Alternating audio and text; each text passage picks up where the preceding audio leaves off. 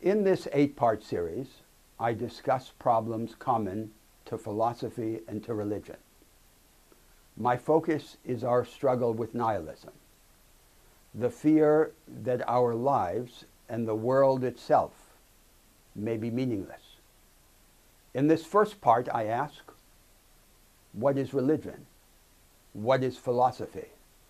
And what is nihilism? What is religion?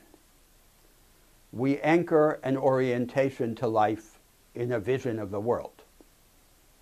As our beliefs become more comprehensive, the contrast between orientation and vision ceases to make sense.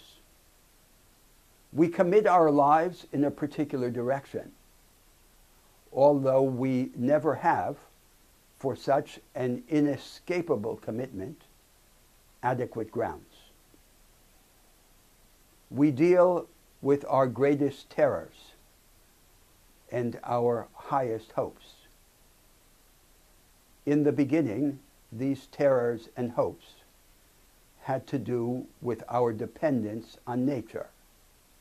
Then, as we built our civilizations, the emphasis shifted to the defects in human existence. As we are doomed to die, we hope for eternal life.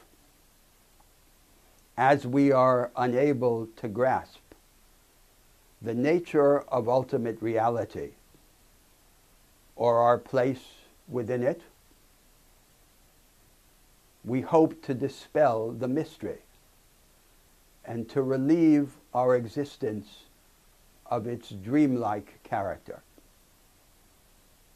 As we are bound to a wheel of insatiable desire and seek the infinite from the finite, we hope for an object of our desires that would be worthy, because it would be infinite.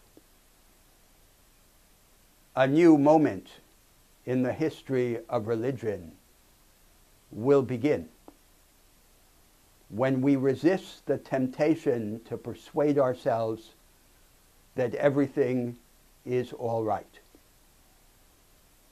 and affirm, on the basis of a recognition of the incorrigible flaws in human existence, our determination to increase our share in the attributes that we ascribe to divinity.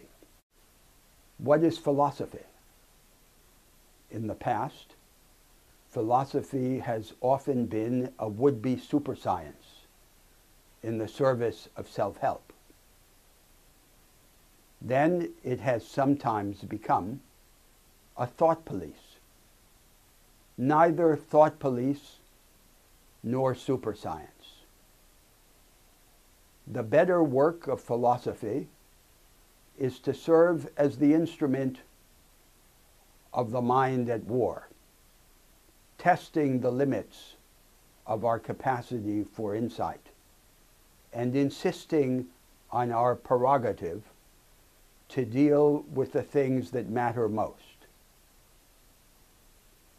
Immanuel Kant described them in the form of 3 questions. What can I know? What should I do? For what can I hope? It is by this third question that philosophy most directly connects with religion and with politics. In philosophy, so understood, we rebel against the constraints imposed by the methods and the presuppositions of all particular areas of inquiry and of discourse. Yet we renounce the claim to a super-science. The renunciation of the pretense of foundational knowledge may seem to contradict the determination to rebel. Nevertheless, this combination of limits and of powers exemplifies a fundamental attribute of our humanity.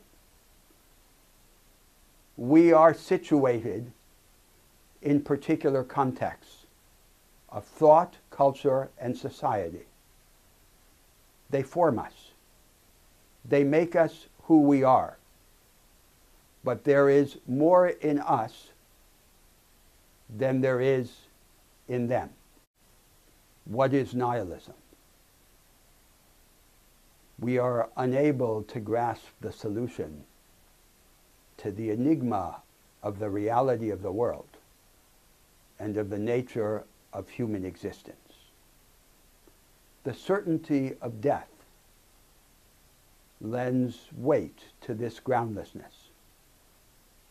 Our groundlessness, experienced in the perspective of our mortality, is nihilism.